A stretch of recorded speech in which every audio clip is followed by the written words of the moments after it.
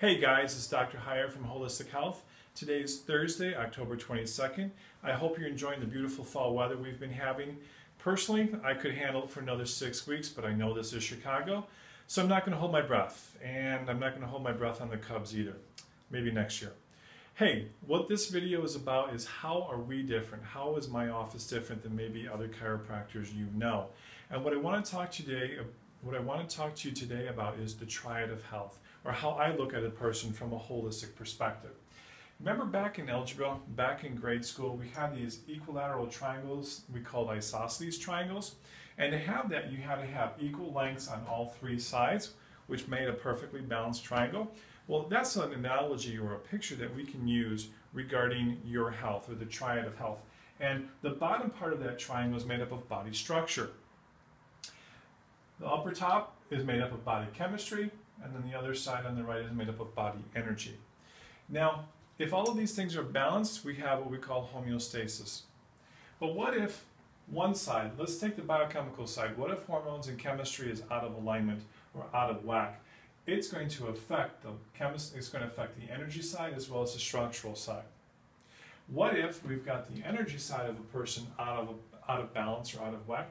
Well, that can have an effect on the body chemistry as well as the body structure. And if the body structure is out of alignment or out of balance, that can affect chemistry and energy, and then we have dis-ease or not homeostasis, and we can have health issues. So this is where chiropractic comes into play, because chiropractors are very well known for helping with body structure. Well, how do you affect the body chemistry? Well, we use things like nutritional supplements or talk about dietary recommendations. And the energy, well, that's where we come in with acupuncture. Well, that sounds all very good and philosophical, Doc, but how does that help you in the office, and how does that help your approach to dealing with patients? Well, let's talk about a couple things. Let's start with headaches. Did you know that 60 to 70% of all headaches have an origin in the neck?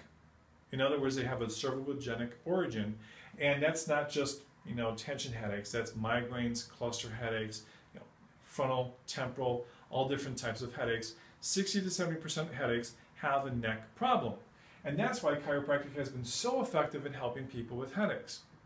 But that's not the only possible reason. There could also be a biochemical issue. There could be a hormonal imbalance. There could be other things going on that could be contributing to headaches, as well as we all know, well, maybe we don't all know, but acupuncture is very effective for helping people with headaches because it helps the body release our endorphins and enkephalins, which are our own natural pain-relieving substances that our body makes that can help alleviate those headaches.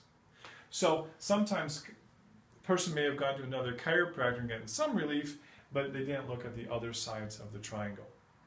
Well, how does that affect people with MS? Wait a minute, Doc, you work with people who have multiple sclerosis? Yeah, we do, quite a bit. And there's a growing body of evidence that, just like headaches, there's a growing body of evidence that cervical issues has a huge correlation to folks who have MS. In other words, there can be a neurological issue in the neck causing a neurological issue in the spine and or brain. And another growing body of evidence is the biochemistry side, where there's evidence that heavy metal toxicities, chronic long-standing inflammation can also be contributing factors to people who have MS, basically burning off the sheath around the myelin sheath around the nerve. And then, now you're going to have to go with me on this one, but this is kind of an Eastern diagnosis, but from the traditional Chinese medicine approach, somebody who has MS might get a diagnosis of dampness, or there's dampness in their chi, it's not flowing properly. So we have to look at all three sides of the body for somebody or all three sides of the triangle for somebody who has MS. What about infertility? We get a lot of phone calls from ladies who are asking about acupuncture for infertility, and it's very effective.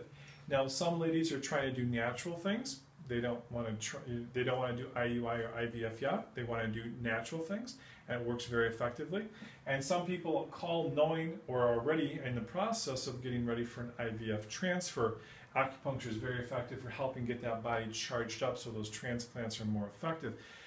But we've also had people who have tried IVF, who have tried acupuncture and still haven't conceived. And that's, I believe, because the body structure has been overlooked. If the sacrum, if the pelvis is out of alignment, causing nerve interference to the reproductive organs, they can't work properly. And many times when we incorporate all three and look at body structure as well and correct that pelvic distortion, many times those folks can conceive. And of course, we all get back pain issues in the office, and a lot of times back pain sufferers could benefit by going through some weight loss. So people can come in, maybe they have a high BMI, maybe they're overweight, maybe they're diabetic or pre-diabetic, maybe they have biochemistry issues going on, maybe they're lethargic and tired, maybe they've got thyroid problems going on as well. Yeah, we can adjust the structure, we can adjust the spine, but if we don't look at the other sides of the triad, they're only going to get so much improvement. So this is how I look at a person when they come in. I try to look at all three sides to help not only reduce pain and help them feel better, but to restore their health and function as best as possible. And that's, in my opinion, what makes us holistic. So if you have any questions about anything we talked about, or feel free to, or anything piqued your interest, feel free to forward it to your friends. Or if you have questions, shoot us an email, give us a call. And thanks, and have a great day.